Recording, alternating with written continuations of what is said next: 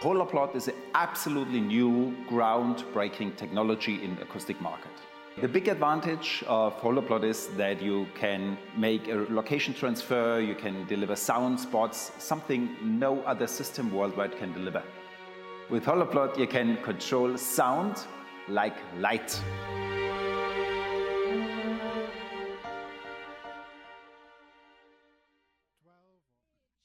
Please welcome to the stage Andreas Schmid from Holoplot and Till Adam from QtWS15.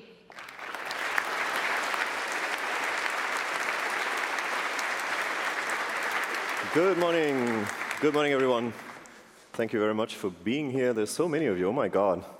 This is awesome. This is, for me, the most relaxed conference I've had in many years. So the first time we're not running it in 3 years. So I'm breathing much easier than I was in the previous years. All right, so you might have wondered what this thing is on stage here, this big thing in the middle that was seen on the video feed. This is what we'll be talking about. It's the Holoplot product, and we'll spend most of our time on a demo because that's the most interesting bit. And then we'll talk a little bit about how this was built with Qt, because of course it was built with Qt. And I think that this is a kind of a unique category of product because it doesn't really have any screens, but then it does actually have multiple screens. We'll talk a little bit about that later on. Okay, good morning. Hello. Okay. I'm Andreas Schmid, and I'm very proud to be here. So some years ago, I thought what would be my way in the business life, because I'm an entrepreneur since 30 years now.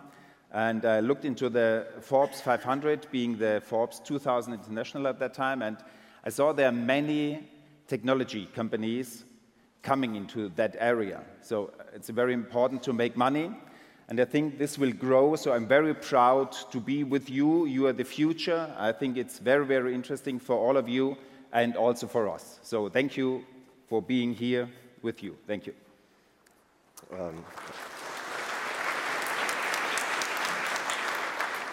My name is Till Adam. I'm with QtWS15. This is mostly so you know who is who. Okay, so Holoplot delivers you absolutely new sound possibilities. So this is a world premiere. We never showed Holoplot to the audience without signing an NDA. So you are the first people to experience this. So we'll see. And QtWS15, we were the software partner in this, so we've helped with the implementation of pretty much all aspects of the product. We'll get back to that in a little bit. And with that, so I think we'll start the demo. Okay, so we try to show you something, or better, that you can hear something. Okay, we start with our first demo. Demo part 1. Direct sound with steady volume. This provides a uniform level all over the audience area and avoids any articulation losses. My voice is as clear in the rear of the audience as in the front. And this is valid for music too. You will now hear a saxophone playing just in front of you, with steady volume and in dry, direct sound.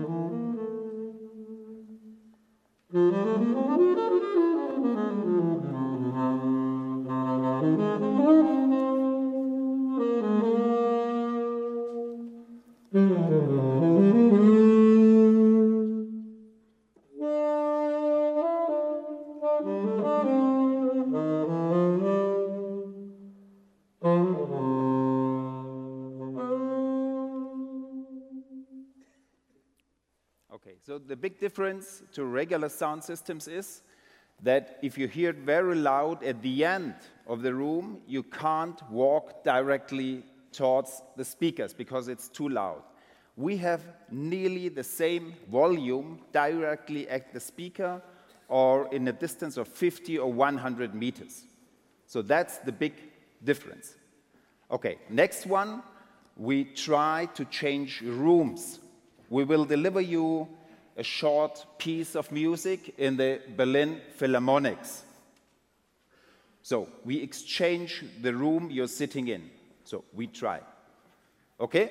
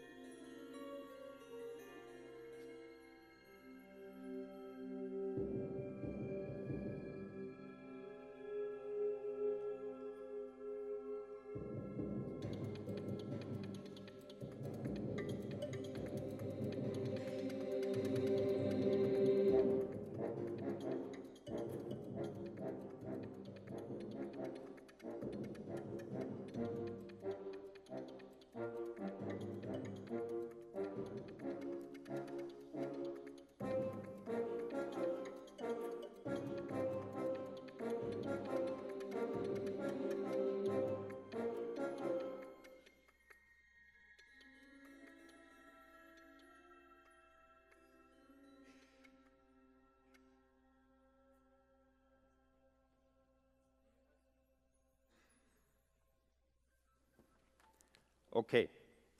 So what we did is that we delivered different instruments on different places. It's very difficult in this room because this room is built to avoid any reflections. We are working with reflections.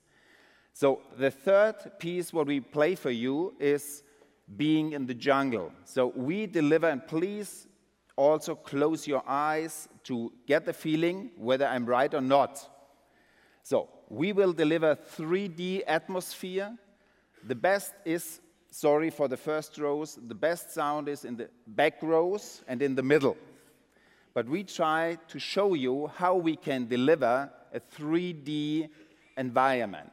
So, and afterwards I will ask, who will sit directly on the water in the river, okay? Perhaps there's one, perhaps not. You will see or hear, okay?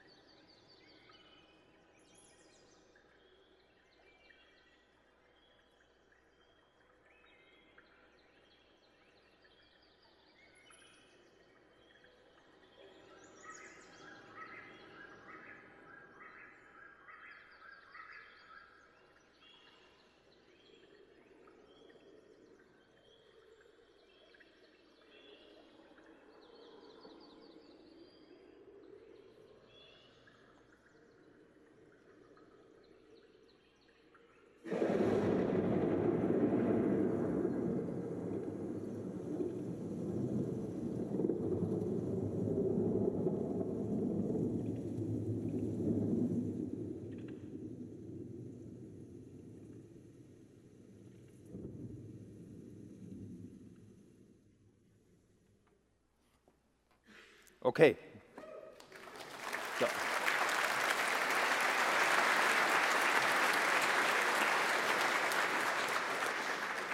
So hopefully you got this 3D experience. Who heard something, please? Okay, I'm just waiting until all the hands are up. Okay, okay. Thanks a lot. Who had been not in the rain? Who had been at the water? Who heard the water very clear?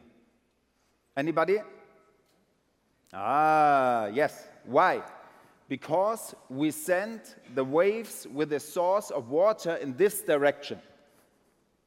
So, having a better room, it's a perfect acoustics, not for us, for all regular systems.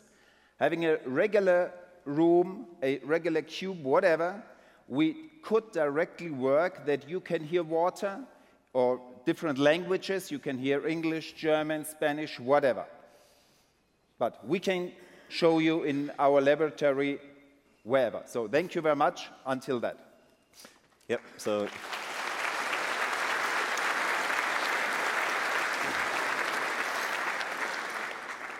just for explanation, this room is round and it's got a dome, which is extremely difficult. Usually the sound is reflected off of the walls, and there's nothing that reflects in this room because it's been completely dampened to work with regular PA systems. So we've given them quite the challenge, but I think they've lived up to it.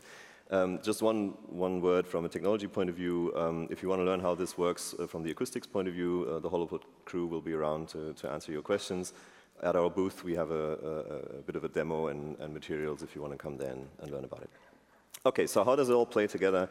It's actually, as I said, an interesting category of product because it is the actual domain piece of hardware, in this case an array of speakers, but it's also many other things. There's obviously many audio sources that need to be orchestrated. Somehow the user needs to interact with it, so there needs to be a user interface. There's actually software involved for setup. So in effect, if you break it down a little bit into technical components, you've got a tablet UI. That's the main user interface that you will end up using as the end customer. There's a piece of desktop software that is used for setup because this uses a model of the room. So there's a 3D model of the room that goes into the acoustics processing, and that needs to be set up and tuned. The various sound sources need to be placed in the 3D space, and there's desktop software to do that. There is a bit of embedded backend gear that obviously also runs software that does a lot of the routing, the wireless access, and makes all the components talk to each other. There is just plain old audio multiplexing because there's various sources that need to be selected and brought to the speaker array. And of course, there is pretty much standard AV equipment like receivers or DVD players and things like that.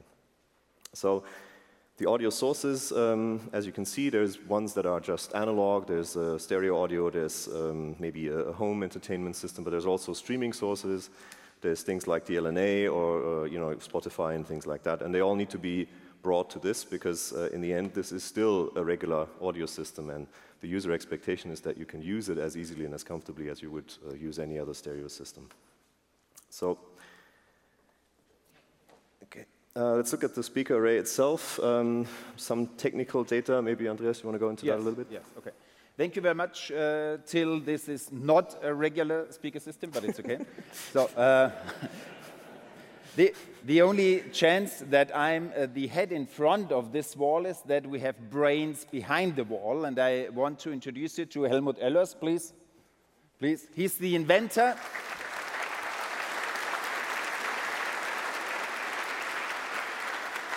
So, Frank Schmid, the founder and the CEO of the company. So, these are the brains. I'm just the communicator, okay? Just to be clear, for any questions later on. Okay, so here we have the speaker wall, more than 1,000 speakers, which a single one has his separate driver. We can work with 4 modules, 14, 40, 400. It's very, very easy to work with that. And we can create different rooms. We can exchange regular rooms.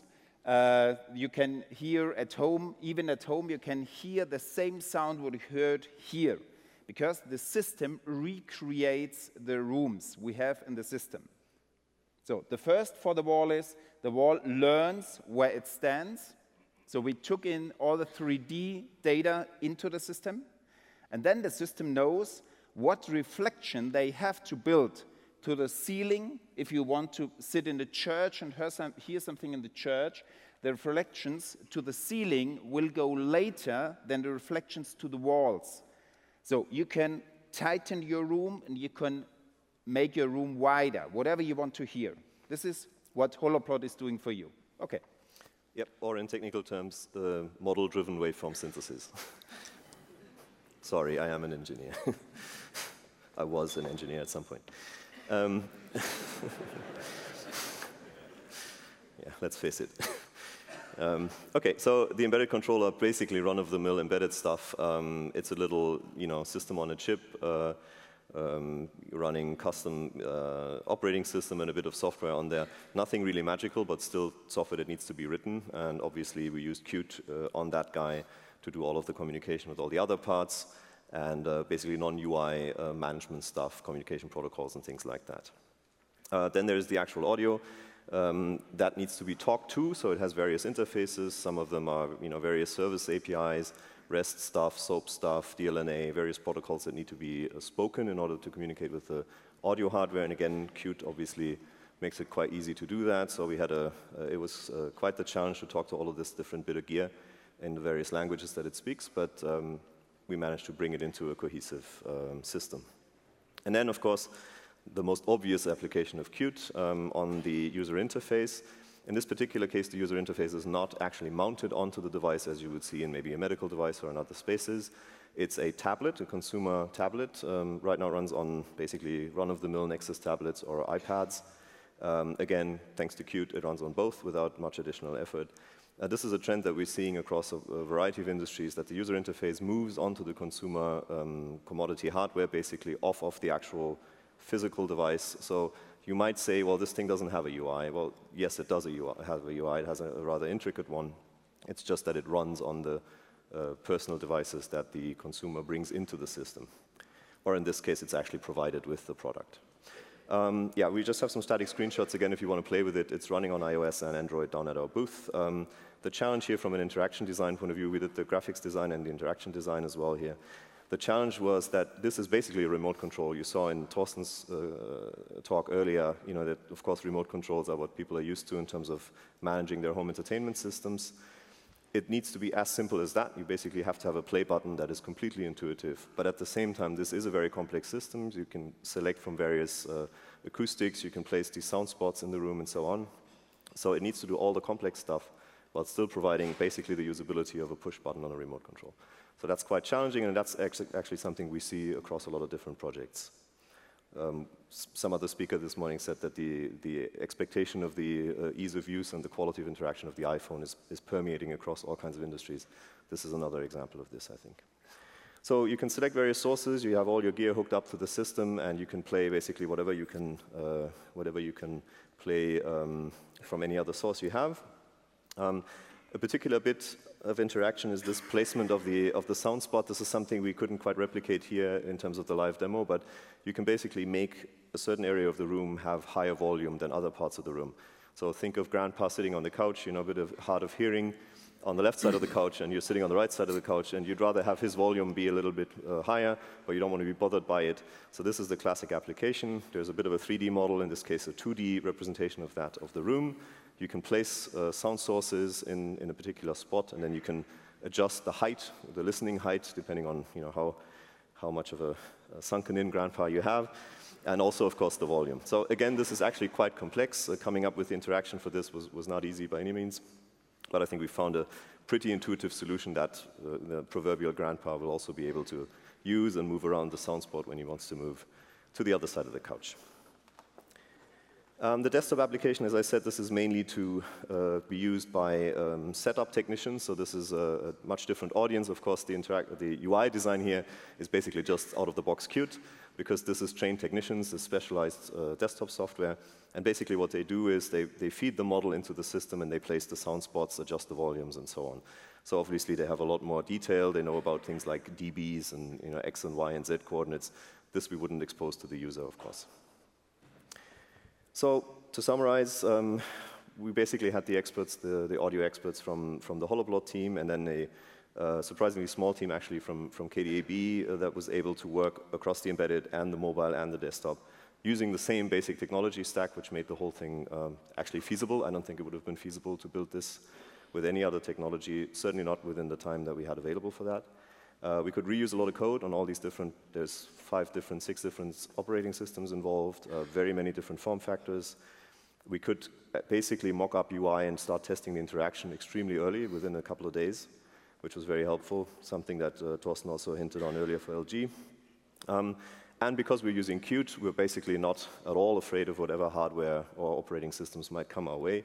If this is to be run on, I don't know, a Microsoft tablet or a Yola tablet or whatever, there wouldn't be a problem at all. And if new desktop software platforms come around, we have the foundation to go wherever we need to go in terms of hardware. And if new audio sources come along, new streaming services or whatever, we have the tools to access those and integrate them into the system rather quickly. Andreas, you want to close on this? Okay, of course. Thank you very much.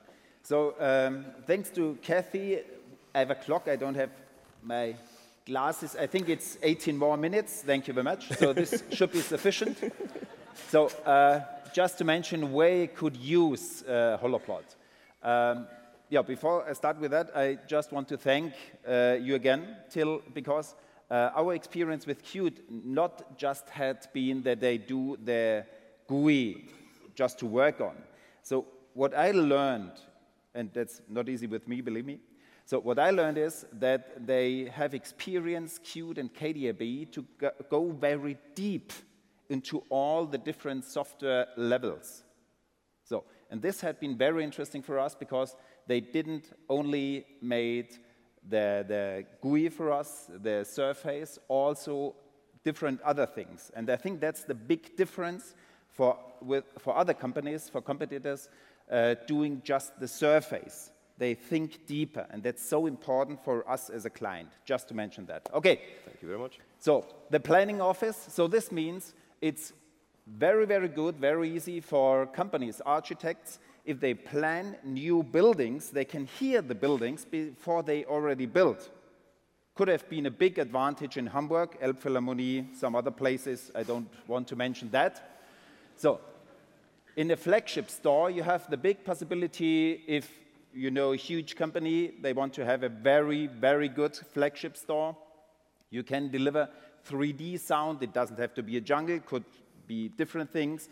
You really in that mood then in the flagship store. It's not just going there and buying something. It's much more because your personal experience, it's much deeper if you have the sound additional to what you see. Okay, conference rooms, we have the possibility that if you have English people, Spanish people, whatever, the languages, even for Chinese it's working. So that we have the possibilities to deliver different languages to the people. And of course, the green is whatever for you would be English, American, for us it's Bavarian or German. So you can deliver separate languages to the people.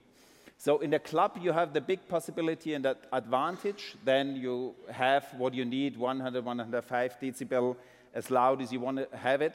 But sitting at the bar, you can speak with the person you're aiming at the bar. Or you know yourself, okay? I think this could make life much easier. So we really try to help the people, okay? So the next, in an exhibition, you have the possibility just to walk to a picture, to a beautiful painting, and you can hear the story from the painter, from whatever you want to transfer. And if you walk out of that area, you hear what you have at the next exhibition. So this could be very interesting, hopefully. So in the studio, you're not in concert more in the cellar or whatever, in the dungeon of a house in the studio. You also can make music in the living room and record it there. So many things will change with this technology worldwide, I'm sure. So many of you would, I think, are used to fly, to with airplanes, go by railway. So the big problem is to understand anything. So you hear, okay, they try to tell you anything. So it's sometimes between man and woman, yeah? So the communication is sometimes not easy. That's the same at airports. They try to tell you something, but you don't get it. I think that's a big problem, and we can get a solution for that because we can deliver dry information, direct waves to the people they can understand, even in 50, 100 meter. Okay, and the last one in our example, because I had a second one, but Till said no. Okay, so in the shopping mall could be the same. At the point of sale, you can deliver all the information to the people, so they get the information you want to deliver them to sell your product. Okay, thank you very much for your time. Okay, yep, thanks for me as well. And only 4 minutes over, that's pretty good. Okay, thank you very much.